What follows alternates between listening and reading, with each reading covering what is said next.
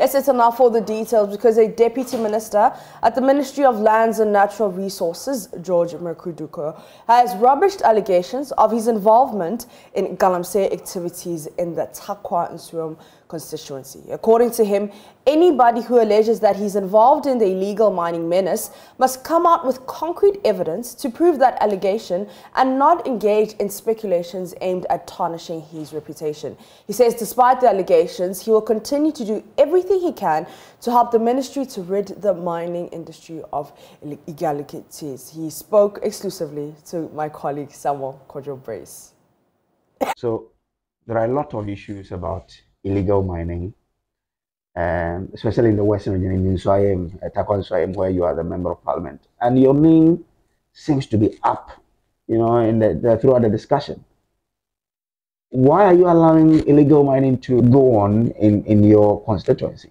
Let me first of all indicate clearly that Mireku Duker has never mined, and I don't own a single concession at all. I represent miners in the Parliament of the Republic. My constituents, about 90% of them, have either direct or indirect impact of mining.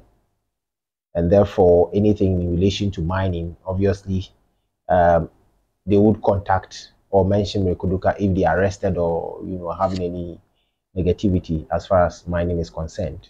If you even look at the enclave itself, you realize that it's the area that we have consistently been using the military and the police on getting this recalcitrant arrested.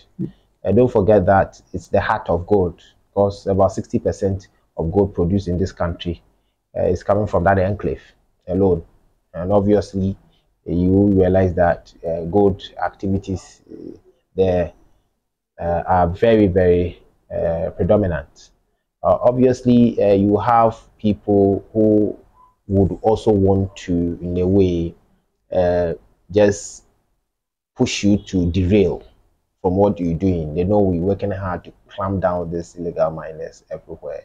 We go, don't sleep, making sure that our river bodies get better, making sure that people mine and mine responsibly, making sure that we put a lot of measures in place to really regularize the mining sector.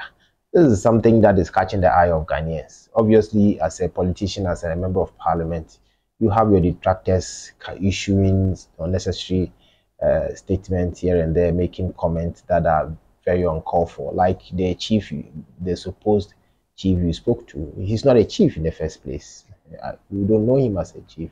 And he has a kind of a way of, in a way, discrediting Mireku Duker. He started this about 2018, 2019, thereabout, and led the campaign of the independent candidate in my hometown, discrediting me here. And so no wonder he's continuing on that tangent. But I can tell you he's a confused being.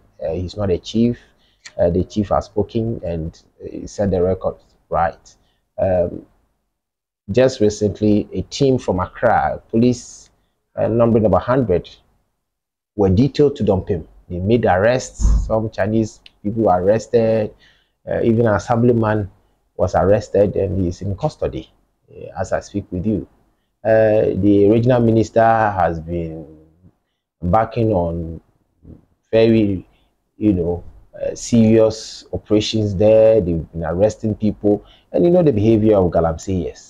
You arrest them, some will come back and all that. I am in Accra.